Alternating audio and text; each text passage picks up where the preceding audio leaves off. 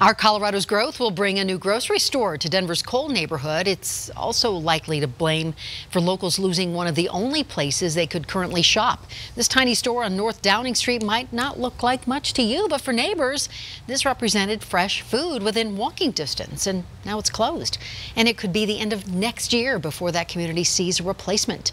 Denver 7's Liz Gilardi has the story.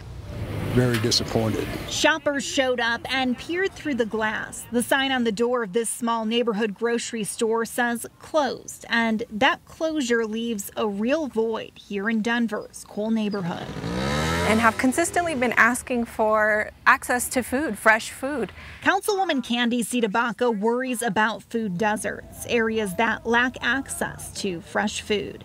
This was pretty much the only grocery store in the area where you could buy fruit, vegetables, and meat. The closest full-service grocery store is Safeway down here on Park Ave.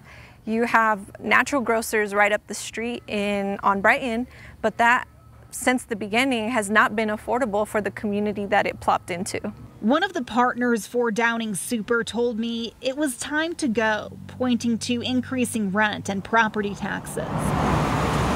He also said a lot of longtime customers have moved. For the neighborhood, I expect it's going to be great. David Williams grew up in the neighborhood and he's seen the area change. Now, after more than 40 years, the store he's been going to for decades is gone. Now they don't have anything, and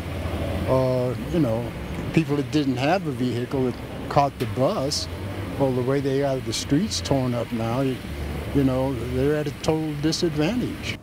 There are signs all around. The neighborhood is transforming. There's even plans for a new grocery store and 200 apartments. But that project is just getting underway. And until it opens, residents will have to leave their neighborhood to find fresh food. Liz Gilardi, Denver 7.